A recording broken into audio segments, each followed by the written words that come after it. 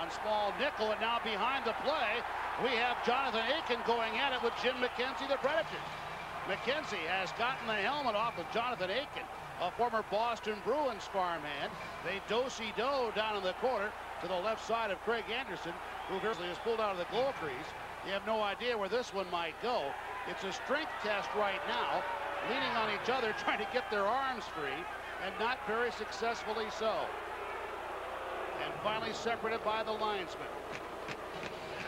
So Jim McKenzie going right after Aitken. Tutu had just got buried earlier before that beat going in. Number 50, Aitken, tried to hit him when he was up against the boards defenseless. He missed him, but McKenzie wasn't taking any chances. McKenzie went right after Aitken, saying, hey, take a guy that's looking at you, a guy that's prepared.